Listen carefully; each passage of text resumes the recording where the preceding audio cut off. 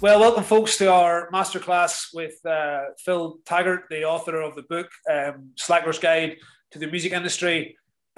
So, Phil, that's not all you do. So maybe you could tell us a little bit about your role in the music industry. Yeah, I've been sort of like in and around music for as long as I can remember.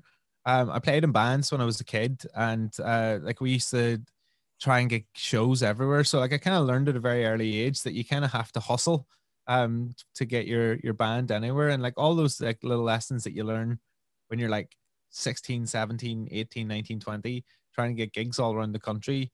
You don't really realize it, but you're actually starting to sort of like build up a little repertoire of people that you know, and then sort of like being in and around music sometimes means that you veer off into different places. So from playing in the band, I ended up wanting to work on a new music show that was on the radio, and then from there I ended up getting on the radio talking about records on across the line on Radio Ulster. And from there I sent off a demo to Radio 1, which would be like, you know, the one of the biggest places for new music in the world, really. And I got a job there at Radio 1, and then left Radio 1 after 10 years there at the end of 2020.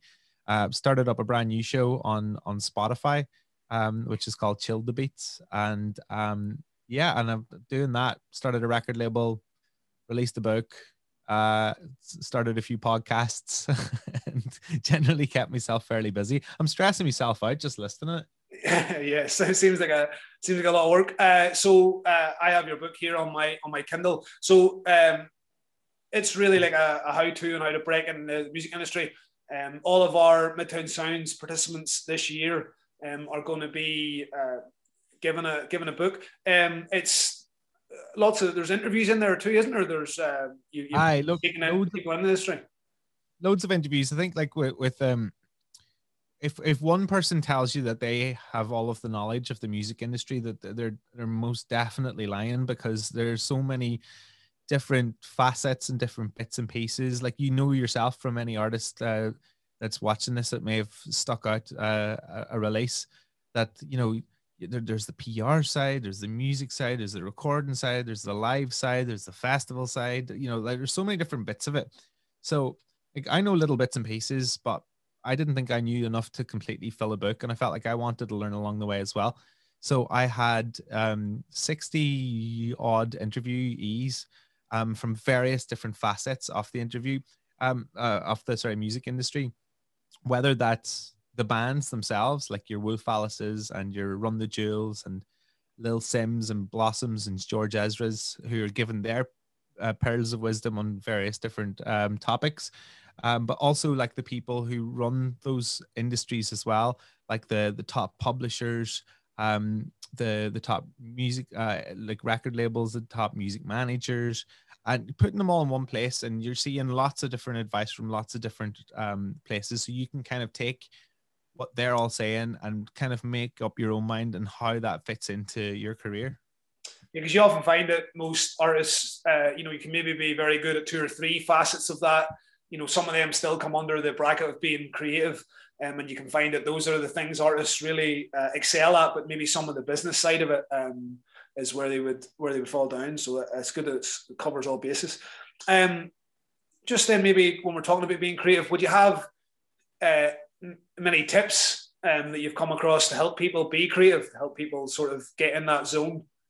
It's difficult. Creativity is probably one of the most difficult things to actually to sit down and talk about, like, scientifically, because like everybody's completely different.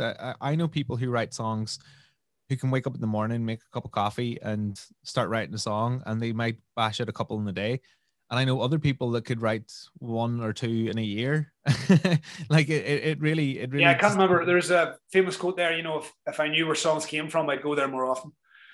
So maybe it's a bit redundant to try and have that. But you have to be in it to win it, though. At the same time, like, I mean, you have to be trying to write songs, and sometimes a great piece of advice, which was about creative writing, that somebody said to me, and it works exactly the same with songwriters, is sometimes you need to write the bad one to get it out of the way to get to the good one.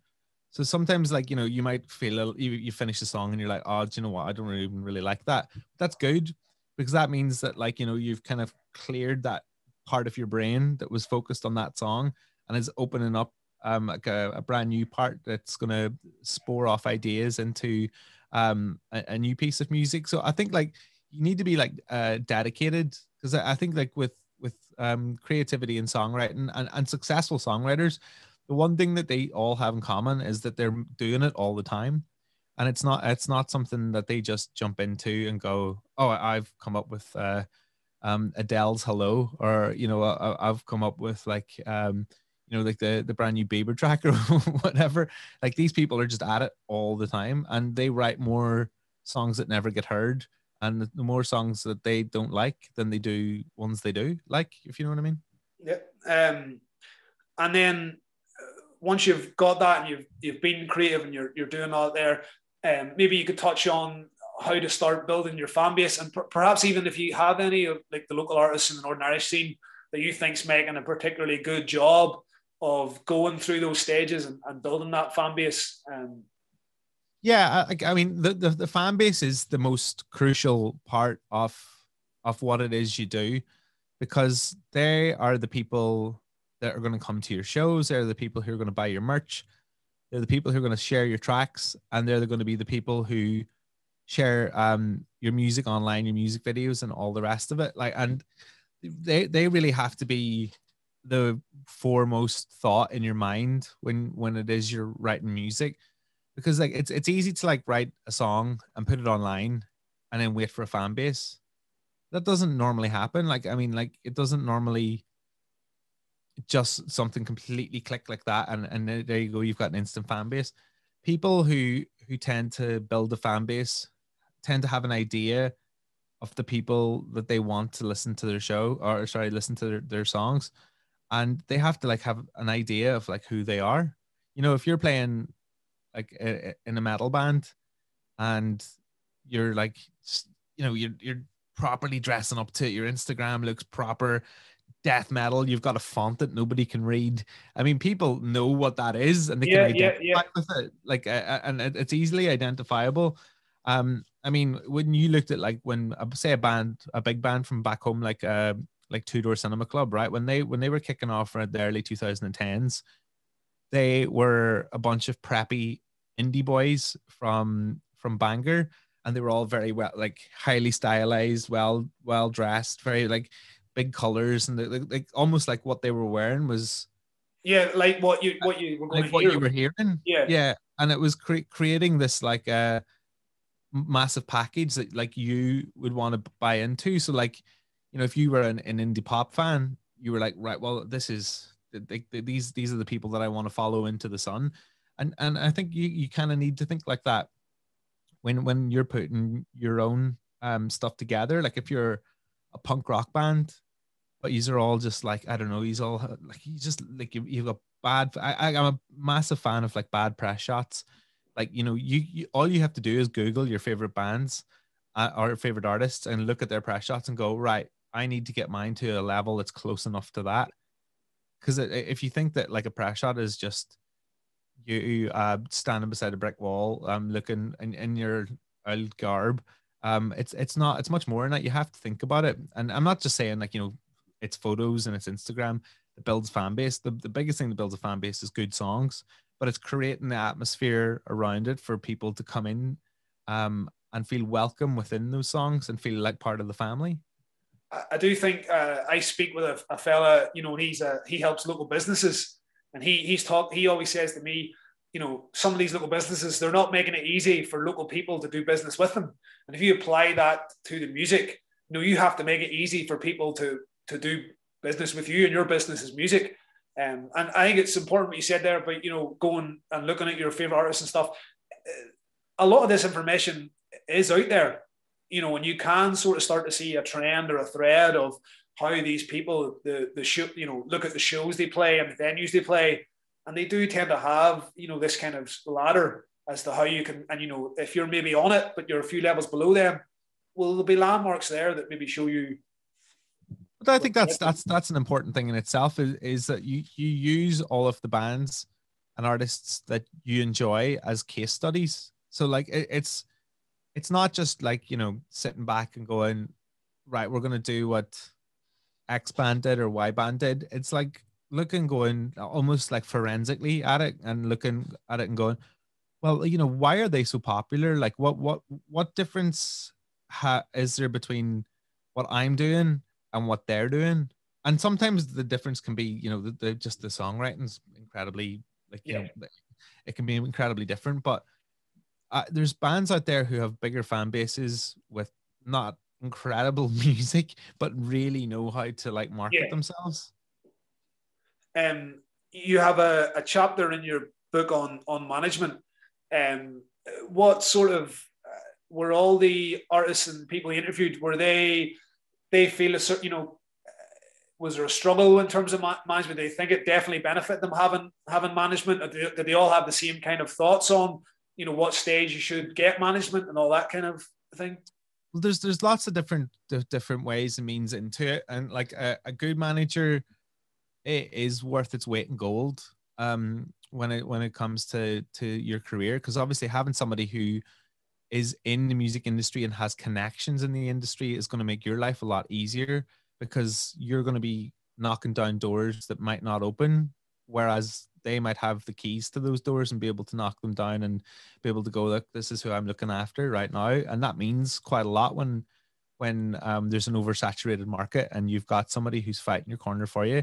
But in saying that, like, you know, a bad manager can really set you back sometimes as well. Like, I mean, in my band, I've had, when I was a kid, like I had bad managers that were going out and doing the wrong things and creating a negative profile for us on a local scene, really, more than anything else. And you know, that can sometimes be a holdback. I watched your interview with Joel Harkin on the Output Festival, and you were saying, you know, that there's maybe a bit of hope for a few years to come where you know, at the minute there's no real school to go to for management, and Northern Ireland doesn't have the BIMS or the kind of structure in place. But that's maybe some of these artists might, because you have to. It's not always you're going to make your living being a full-time artist. So maybe this is something that these guys could try and harness in some way to try and go out and find what that might be. That there's management skills and become management for each other. Well, I mean, like, absolutely, because like when you're a band and you're looking after your own band, and if you have the business now to be able to like do that, then you effectively are a manager, and you're kind of learning along the way. And every band, until they get a manager, manages themselves, but they just either manage it really well or really poorly. One piece of advice I would give to bands doing it, like more so than just solo artists, is that like it's very hard to manage a band by a democracy. It's very hard to have 4 opinions going, this is what we should be doing. I would almost normally just elect 1 or 2 people max to like look after what's happening, because you can get to the stage where it's analysis paralysis and there's like 4 people dissecting things, and it's like that just slows everything down so much that sometimes it's good just to have 1 or 2 people. But I mean, the music industry is quite a wide industry, and there's more going along than, you know, just writing songs and being part of the band. There's and the industry is getting a lot bigger in Northern Ireland. There's a lot more opportunities. You know, there's a lot more gigs and festivals happening, well, you know, pre-COVID, and hopefully post-COVID that will continue. But the music industry itself, like in Northern Ireland, is growing, and there's much more ways out there for you to get a job in it. But like the only thing I would say is that it's massively competitive, and you really have to want it to get into it, because you see a lot of people come in and just go, no, this isn't for me. If you're looking to make short money, don't get into the music industry. Like, you know, get into banking. I think it has to be placed alongside those other careers that are vocations, really. Yeah, you know, it is. You have to get more out of the actual doing it than the money. You do, and like, I mean, like, even just being a committed artist, you have to want to do it for the music's sake. Like, that's not to say that there isn't money to be made in it. Like, there's artists like Snow Patrol and Ian Archer and Two Door Cinema Club and Bicep and Foy Fans, and you know, the list goes on, of artists that are making an incredible wealth of money from doing what they're doing, whether that's from talent or fortune or a mixture of all of those. Like, you know, you still can go and live a good life doing it, but that's a smaller percentage than people who are actually making even a sustainable income. You sort of mentioned their talent and fortune. Again, in that Joel Harkin conversation, you touched on something that I have been speaking about to other people a lot recently, but I came to it from Roy Keane, where, you know, it's sort of that that sort of triangle of talent, hard work, and luck. And, you know, for success, you really need all three. And I think it's important for young musicians to realize that, you know, you might have all the talent and done all the hard work, and then, you know, it's just a matter of luck. That's the way, you know, I'm sure yourself and me personally can name countless bands who were as good as those who made it, but just didn't. Would you agree with that part, that triangle, that, you know, those are really the three keys to success? I do. I agree with it. Like, I mean, like, yes, you do. You need talent. You do need hard work. Like, and you really need to work hard. But the luck thing is like, I think like a lot of that, you have to make your own luck in the by which I mean, like, you need to be in the conversation for something to happen. So like, you know, you can work hard at your music and you can be very talented, but you need to put yourself out there and within the ring of people who might be able to pluck you out and give you a record deal or give you a management contract or something. Like, you can't just wait for luck to happen, because like it's very seldom that I've ever heard of somebody just getting a knock on their door going, here, flipping Big Johnny from Sony Records just was driving by on a taxi and heard you and wants to sign you. Like, you need to make a bit of that luck for you, and then the rest of that luck is in the fortune of the stars. Like, I mean, you need a lot of to join up. We touched a little bit earlier on image, and I just wanted to ask you what you felt about, you know, image and originality. There's a lot of chances now for people to get involved with online trends, and I see a lot of artists, you know, doing things online just because, oh well, this is what's happening at the minute in the world of, you know, social media, so I have to jump on and give my version of it.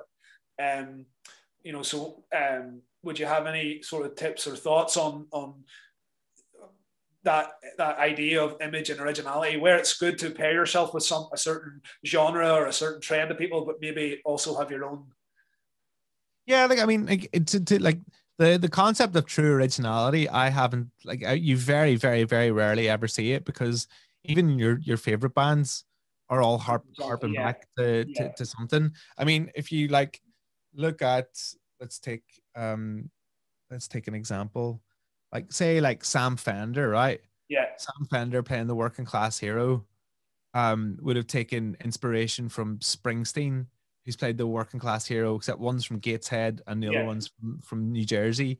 And like, Springsteen would have taken his from, like, you know, early rock and rollers from like the 50s, like Eddie Cox. Like, it's absolutely fine to beg, steal, and borrow when it comes to originality, because really originality is born out of stealing from different people in an interesting way that creates something kind of new. Yeah, and I've always sort of felt that, you know, Sam, like, say for somebody like Sam Fender, it's the fact that he's doing that through the eyes of someone from Gateshead that make his music just that, like Springsteen, but just that little bit different, and, you know, more relatable to his audience, because he's, you know, it'll be his friends and his people in Britain who are able to look at where he's coming from and go, well, that's my community as well. So as long as you're kind of coming at it through your sort of eyes, I think that it does have some value. That's it. I mean, we come from Northern Ireland, right? There's a lot of stuff to talk about. There's a lot of stuff to sing about. There's a lot of civil unrest. There's a lot of problems with Brexit. I mean, there's so many political problems, but like, also we have a unique voice here that isn't always represented, like, through art the best. I mean, we have some good artists that sing, and I'm not just talking about politics, but just, like, you know, all of the topics that you cover in songs, like whether it's love or loss or despair or joy. You have a unique voice. There's only one person that's you who's writing a song from where you are. Like tell us about that. Tell us about your experiences and how that relates to you, because I can guarantee not only will there be somebody in the same town 5 mile over the road that feels the same way as you. There'll be somebody across the water that feels the same way as you. There'll be somebody in Germany that feels the same way as you. Like it's about making that connection.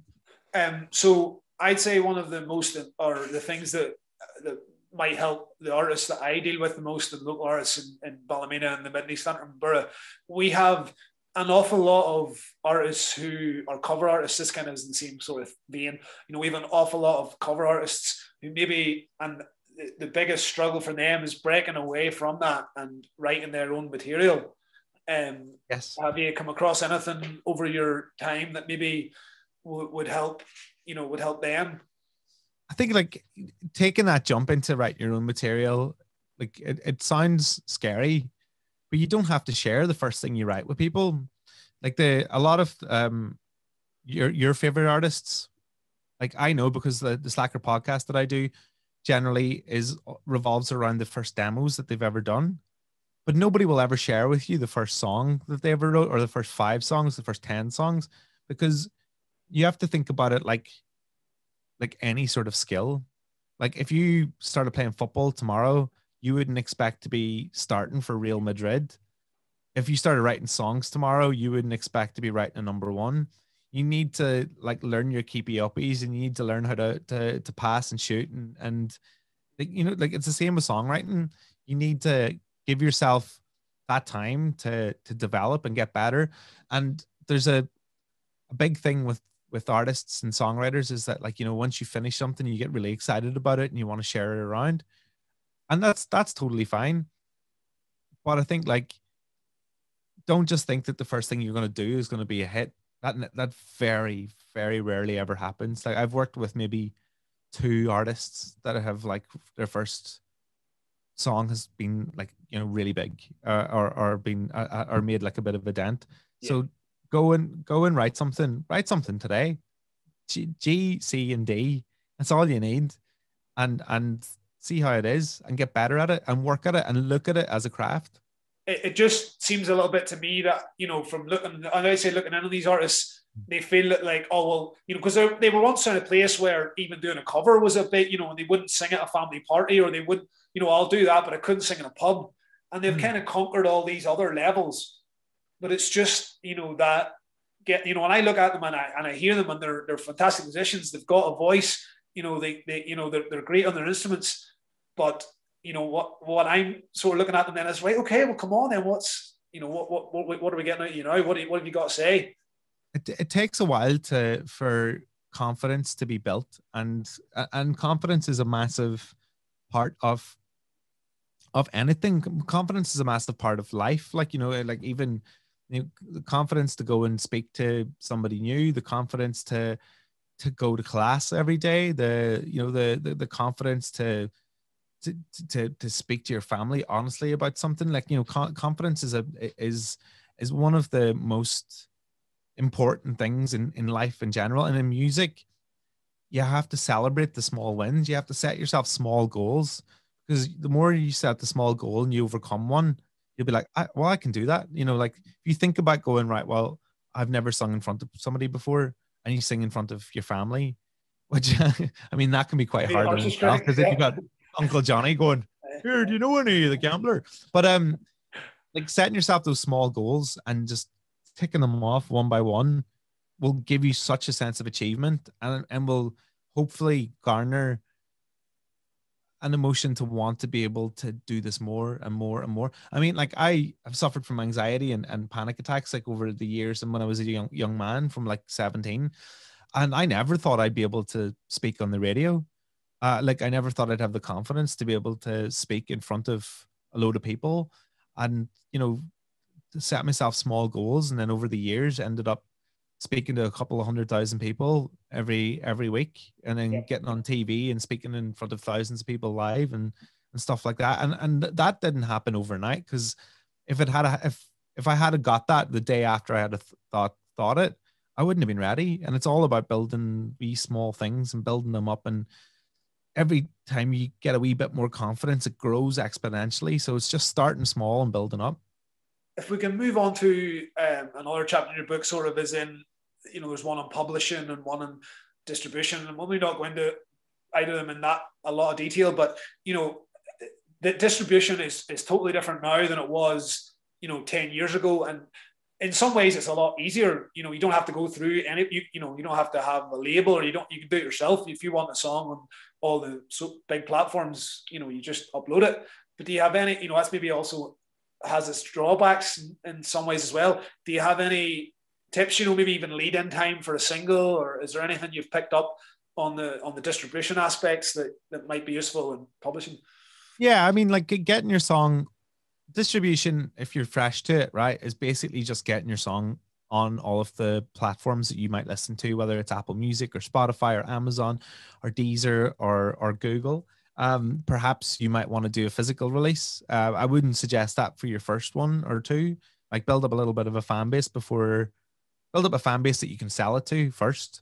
But when it comes to like putting your song online, the big thing that it used to be in my band anyway is like you come out of the studio and you'd be driving home and you'd be blasting the track and you'd be like, yes, that sounds amazing, let's put it online tomorrow. But you shouldn't do that. Like you should sit back and, you know, like make a plan for that song, because you put so much time writing it and so much time recording it and mastering it that you want to give it the best chance that it possibly can have in life. So a lot of that is down to like planning how you do it. So you need to figure out how you get it online first, so you can use a company like TuneCore, a company like CD Baby. There's tons of them out there, and it just takes a little Google to be able to find the right one. And then once you sort of have that, you know, give yourself like 6 weeks or 8 weeks to and put, like, you know, upload the song, have it up there ready to go, have your release date all written down, get yourself like a list of dates and what you have to do by dates, and then at the very end of it have, like, you know, release date. And in that time, get your band press shots done, write your press release, make a list of people that you would love, like make an A list, a B list, and a C list of people you would love to hear it, like, you know, Radio One or like Enemy or like, you know, a big Spotify playlist or something. And then, like, right, who are those people? How do you get in contact with them? And then while you're doing all that, get your artwork ready, have an idea of, you know, the stuff that you're going to post on your Instagram, your Twitter. And then when the release comes up, have all of that going. Like, have loads of pictures up, have loads of videos up, and get your friends to share it. When you release your first track, all of your friends will share it if you ask them, because you've never done it before. If you try and get them the 5th time round, good luck to you. But like, definitely use your friends for the first one. Get them to share it, retweet it, repost it on their stories, and just do as much of that at the start as you can, because new bands get so much more love from their friends and family than they do when you've been doing it for a while. Yeah, I do think that's something maybe people underestimate, is that people who know you already will want to hear you in this, you know, the boys in the football team or the girls at work or whoever it is, you know, they will want to hear what you're doing, you know, because they do, you know, I think sometimes you can be a little bit worried about what they might say or what they might do, but they, you know, if they know you play guitar or they, you know, you play piano or you're writing music, they do have that curiosity in them, that they do want to hear it. You obviously have done a lot of work with the BBC. A great tool for our local artists here is the BBC Introducing, and it really has been the launch pad for, you know, an awful lot of artists in this country. Have you any tips about breaking through that? You know, you've done a bit of BBC Introducing work yourself. What are they particularly looking for? Or I think like they're looking for bands that can make it. Like, they're looking for bands that look like they're taking it seriously, because you get sent a lot of stuff and it feels like a half-arsed hobby.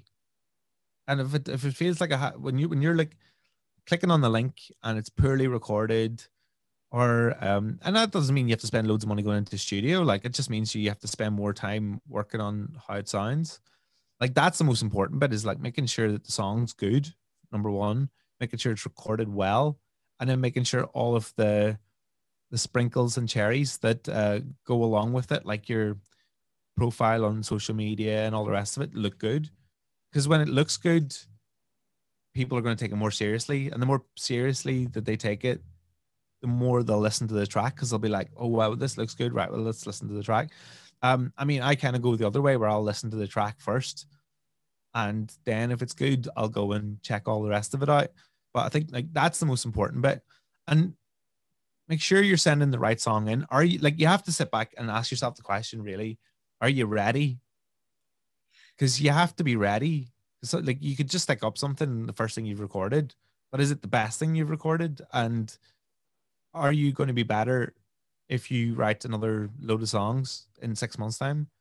Or is this the time that you go? That's all good advice. I meant to mention on the topic of distribution, etc. We're creating a small toolkit for any of the local artists in the local area as to where's maybe good to gig. There's going to be information on where the local recording studios, and one of the other sections that will be sort of like a little small bit on, you know, distribution, and I'll have the links to TuneCore and all those other you know, Ditto Music and all the other ones you can do with. So that is something that the artists will be able to get in touch with. Have you any other little bits of information you want to share before we let you go? I just think like you have to enjoy it. Like a lot of the stuff when you talk about the music industry can seem kind of scary and can kind of suck the fun out of it a little bit, because it starts to feel like a job, doesn't it? When you're going, I have to do a press release, and I have to sort this out, and I have to do this, and I have to do that, and I have to do that. You have to like maybe take a step back sometimes and go, you know, this isn't your job at the minute. You know, you would like to make it your job, but you have to remember that you're sharing the song because you're proud of it, and you're sharing this piece of music because you're proud of it, and you're proud of what you and perhaps maybe your friends have done. And maybe it's a vehicle to play more live gigs. Maybe it's a vehicle to make a fan base online. But you just have to like enjoy it as well. Like enjoy the fact that 10 people have listened to it, because that's 10 more people that listened to it than had the other day. So like, you know, celebrate those wee small wins. Don't be getting into it straight away thinking that you're going to be doing 15 billion streams on Spotify. Get into it going, yes, we got 100 like people listening to it, or yes, 25 people showed up to the gig. Like, you got to celebrate those wee bits. Well, thank you very much, Phil. As I've said before, we'll have copies of his book available to the artists who were involved. And your Chill the Beats show, it's on, it's like, is there a time for it? You listen to it anytime? Or yeah, it's on Spotify. If you type in Chill the Beats, right, it's ChillDabeats. It's all one word on Spotify, and it is the best music show anywhere in the world. It's all about like awesome, amazing chill music. So if you want to check it out, please do. I think that's definitely something to be listening to at this day and age. Thank you very much for having a chat with us, Phil. Okay. No sweat, man. Thanks very much, Joseph.